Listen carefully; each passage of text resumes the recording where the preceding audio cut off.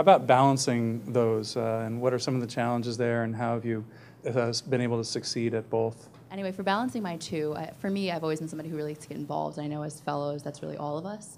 So I kind of jumped on every opportunity right off the bat, academic and with VMS. So for me, it was a little bit of a struggle at first to find my balance. I really wanted to give a lot to Rutgers because it is my alma mater, and I'm very passionate about teaching and giving back to the students.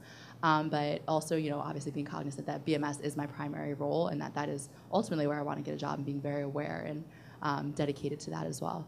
So I think as I've gone along, and I quickly learned this, that it's okay to dedicate that time to your academic affiliation, that you don't feel bad about spending an hour or two a day or a week working on these projects, because that's a big part of our fellowship, and everybody does understand that. How do we know whether we're giving too much or too little responsibility, and how to manage through that? I think this one, it's definitely coming from college. We're used to being the top dogs. We're used to being very involved in our organizations. And then we, are the brand new people. We're at the bottom of the totem pole. And a lot of times we know the least of anyone in our groups.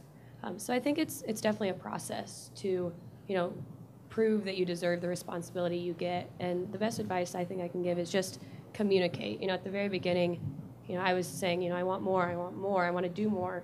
And my preceptors were like, yes, we want you to do more too, but there's some basics you have to learn first. And there's, in some ways you have to prove yourself as an individual before they're going to put you in those situations.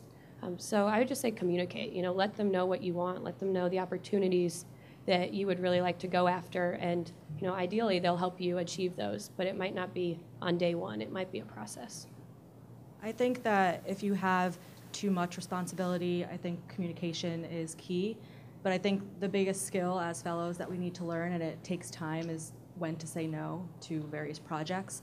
And I think that's a hard skill to learn, and it takes a long time, and you never want to say no to your preceptor if they ask you to do something. But I think having that open communication and that relationship with your preceptor allows you to say no when you have so many other priorities on your plate.